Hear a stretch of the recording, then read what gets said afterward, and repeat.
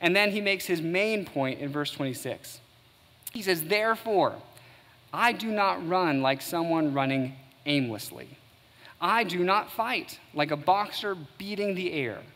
No, I strike a blow to my body and make it my slave, so that after I have preached to others, I myself will not be disqualified for the prize.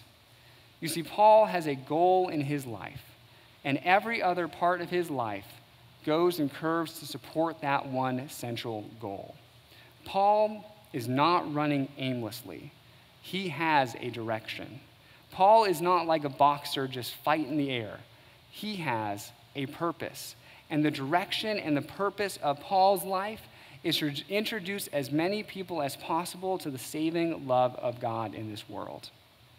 Every decision, every action was going to be centered around that goal.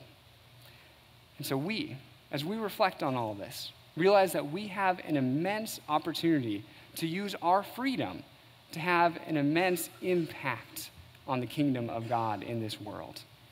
But it will not happen if we live life in the grandstand.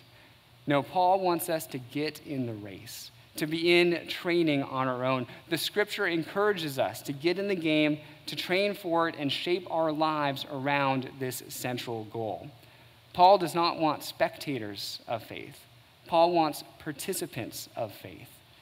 And so part of what we do, you're doing already. Part of this training is you showing up on Sunday mornings and saying, I need this. I need worship. I need to study the Bible. I need to be around a community of believers that encourage me. All that is the type of training that Paul's talking about.